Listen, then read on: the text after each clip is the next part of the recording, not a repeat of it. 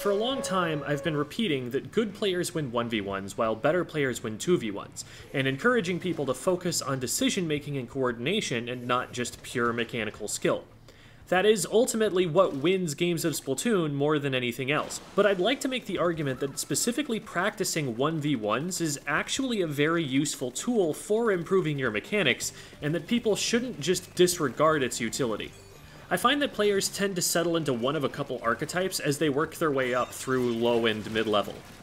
They tend either to be mechanically strong and not make the greatest choices, or be very strategically and tactically intelligent but miss a lot of opportunities, from missing shots, walking and shooting, screwing up movement, stuff like that. For a player whose biggest issue is decision-making, 1v1s will only reinforce that problem, and I wouldn't recommend them as a coach. But for the other kind of player, 1v1s can do a lot of good. When I say 1v1, here's what I mean. You start a match. Maybe tower control so the objective is hard to play by accident, or clam blitz so you can practice playing around your clam count, avoiding making a power clam, or juggling it effectively in combat. Then you don't play for points at all. That doesn't determine who wins. The goal is to roll out and splat the other player. You're playing for the best KD ratio on the end screen. You can use subs, specials, whatever you'd have access to in the normal game. One important rule is that you have to super jump back to spawn as soon as you get a splat, so you can't take weird positions you wouldn't be able to reach in normal play or spawn lock your opponent, but you still maintain the special advantage you've earned just like you would after winning a full team engagement.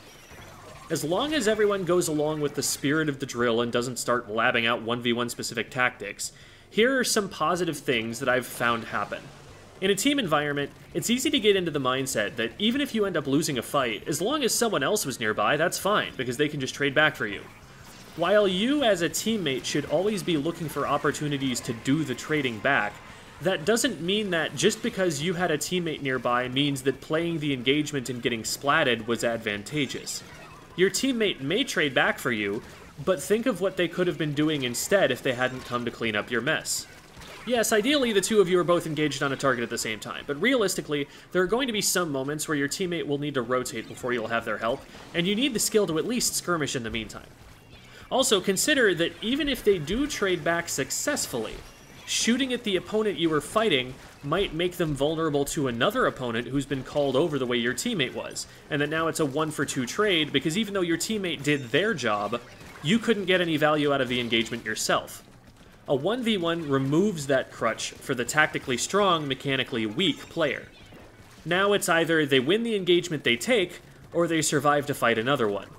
Over a few reps, you'll often see these players starting to realize how much space they actually have to give their opponent to be safe, moving faster, aiming better, using cover more effectively, maintaining stealth and getting better feedback about whether an opponent can see them or not, making smarter predictions about opponents' movements, planning tricks and traps to catch people off guard with, lots of positive habits that they weren't forcing themselves to learn before. Unlike in a normal scrim, in a 1v1 you'll end up in situations that test your mechanics far more frequently, because you can't compensate for your mechanics by retreating behind teammates, painting for special while your teammates engage, or skirmishing and waiting for a teammate to actually get in there and take someone out. You won't have a teammate's special to go in with. You have to create the opportunity yourself, which is a valuable skill to have for desperate situations. Bomb spam isn't going to do as much to lock an approach down because you only have the one bomb at most instead of having your whole team pitching in. Another benefit is that this teaches weapon matchups really well. Don't just put your two splash players in against each other, have your charger fight your frontline.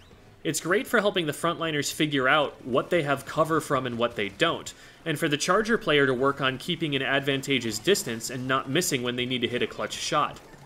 If you're finding that one weapon tends to win these 1v1s more often, now you've learned that you want to play that matchup as the winning weapon and avoid it as the losing one. And you've learned why those matchups are advantageous so that if you have to take the engagement, you know what strengths and weaknesses to work around. That doesn't mean you stop playing a losing matchup in 1v1s, because it teaches you under what circumstances you can actually win what's more often a losing matchup. You just want to adjust your expectations according to how the matchup goes and make sure that it doesn't lead to a habit of challenging weapons you shouldn't when you get back into 4v4s. Decision-making and coordination will give you the best fight possible, so you have an advantage even against more mechanically skilled players.